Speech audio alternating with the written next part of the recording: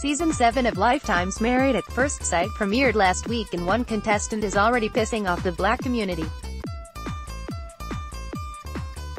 The premise of the show is that a group of experts in relationships, spirituality and psychology find a large test group of marriage-minded singles and then choose 3 men and 3 women to get married.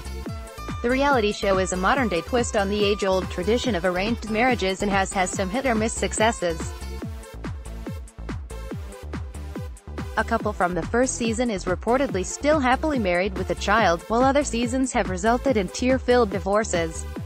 One thing is always true, every season their loyal viewing audience is gifted one couple of color, and this time around fans were immediately upset by some of the comments made by the only black male selected.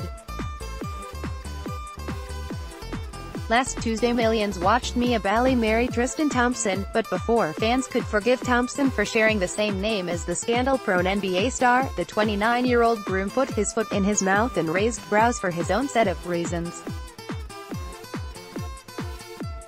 Thompson, who played in the NBA's G League and owns tutoring clubs to help prepare young people for college, smiled on camera and said without a shred of hesitation that he would only marry a woman of a lighter complexion, specifically someone lighter than his butterscotch coloring, because darker women just don't do it for him.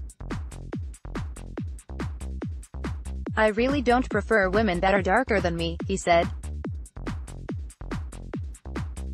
"When it comes to marriage, you've gotta be with someone that melts your butter." He also repeated made fat-shaming jokes, saying his woman better not be a biscuit off 350 pounds. One of the show's experts is a black man from the clergy, and he spoke up saying it may not be a good idea to pick someone so shallow to get a coveted spot on their show.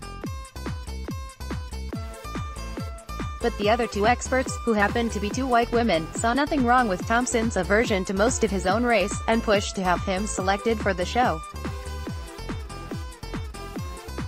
Ultimately, Mia, a woman of Indian, Trinidadian and Jamaican heritage with fair skin who was of average weight with silky straight hair, was selected to be Thompson's bride. "Ah, he's already the best husband," smiling face. Many people also pointed out how ironic Thompson's statements are, given that both he and his wife have mostly dark-skinned family members, particularly both of their mothers. Check out some of our favorite responses below. Me and the majority of black women when Mia, Tristan's light-skinned wife, didn't want to kiss him because she didn't know what kind of disease he had. "Sir, whose butter are you melting?" "I wanted to root for them."